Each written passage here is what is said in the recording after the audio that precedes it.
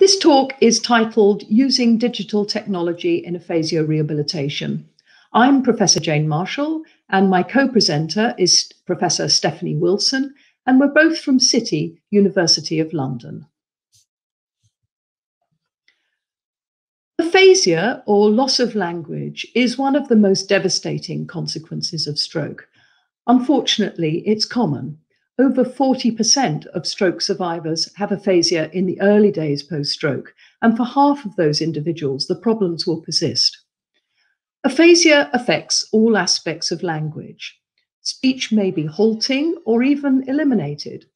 Most people experience difficulties with reading and writing, and even comprehension may be poor. Not surprisingly, aphasia has serious consequences for the person's well-being. Many people with aphasia report feelings of isolation and reduced social activity. Those of working age often have to give up their jobs. Depression is common. Aphasia can improve, particularly when speech and language therapy is provided. However, there's a catch. Evidence suggests that results from therapy are best when many hours are provided. Yet few stroke survivors receive the recommended intensity or duration of therapy. Rather, there are numerous reports from stroke survivors of feeling abandoned, particularly after they leave hospital. The recent survey conducted by the Stroke Association indicates that the situation has got worse because of COVID-19. About half of stroke survivors reported the cancellation of therapy appointments, and a third reported a decline in services since the pandemic began. But even if intensive therapy is received, most people with aphasia have some residual problems that are long-lasting. Most individuals are left with some degree of language impairment. Can technology help? We would argue that it can. Of course, it cannot and should not address all aspects of aphasia rehabilitation, but it can offer numerous useful, practical, and in some cases exciting supplements to conventional speech and language therapy. First of all, technology can broaden access to therapy. The pandemic has taught us that face-to-face therapy is not always possible, but for many people, this is not news. If you live in a remote area or have mobility problems, getting to therapy appointments will always have been difficult. And we know that in many areas, domiciliary services are sparse. This is where video conferencing can help. Over 5 years ago, our team at City showed that FaceTime or Skype could be used successfully to deliver word-finding therapy to people with aphasia over the internet. Our participants found this delivery mode acceptable, and many made significant improvements. We've since shown that people with aphasia can benefit from remote conversation practice, and we've run group workshops using Zoom.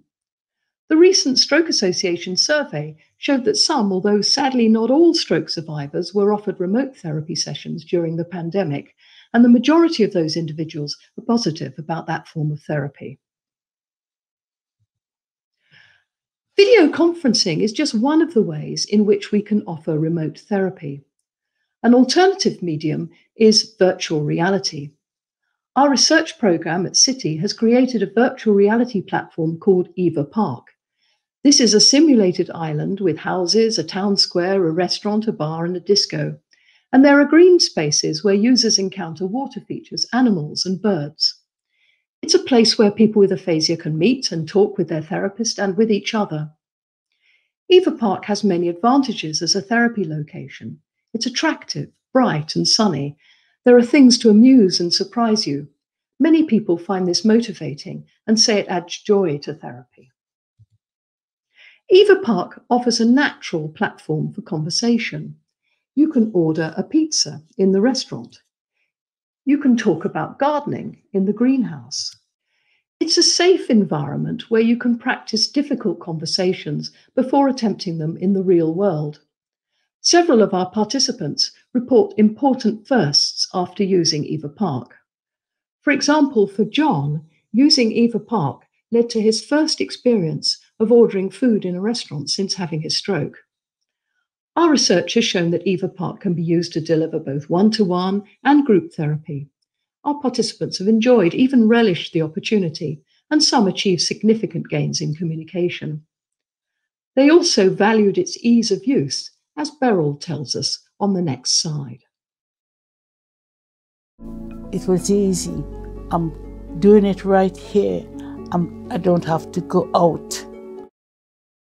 Remote therapy can also be achieved by enabling people with aphasia to practice language exercises independently. There are now numerous apps that support such practice. For example, practice in saying words, reading, spelling, and forming sentences.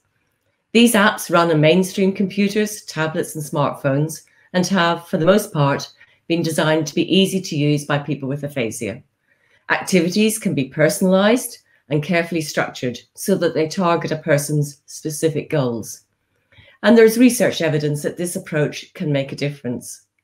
The recent Big Cactus trial showed that carrying out exercises with software called Step by Step improved production of at least the practiced words. Technology can also offer strategies for coping with aphasia. For example, many people with aphasia regain some useful speech, but have much worse writing. Our research has shown that, through therapy, people can learn to use voice recognition technology in order to resume writing activities, such as sending email. We have similarly shown that people who struggle with reading can make productive use of text-to-speech and other assistive technologies. Catherine was a city analyst before her stroke. Her job involved high-level language tasks, such as reading complex documents. She was an avid reader of novels and the news. After her stroke, reading for pleasure was impossible, and even correspondence and short news articles were difficult. Indeed, Catherine could only access written material if her mother read aloud to her. Through our Read It therapy, Catherine learned to use the assistive features of an e-reader, such as highlighting, plot summaries, and text-to-speech. During the therapy, she practiced using the technology on reading tasks at home and discussed what she read in a weekly aphasia book club. As a result of this, Catherine was able to read a book independently for the first time since her stroke and was able to read emails from her daughter. Most of the ideas that we have presented so far use technology to augment or deliver familiar forms of therapy. But technology can also take rehabilitation in new directions. Our Inca research project has developed new digital tools that enable people with aphasia to create visual art or poems. These offer a new means of self-expression. The slide shows a painting created by a stroke survivor in a community workshop. And here is the actress Juliet Stevenson reading 3 poems written by people with aphasia using our Make Right app. These are 3 poems written by authors with aphasia, read by Juliet Stevenson. Walk upon shod wool, tranquil white velvet fleece.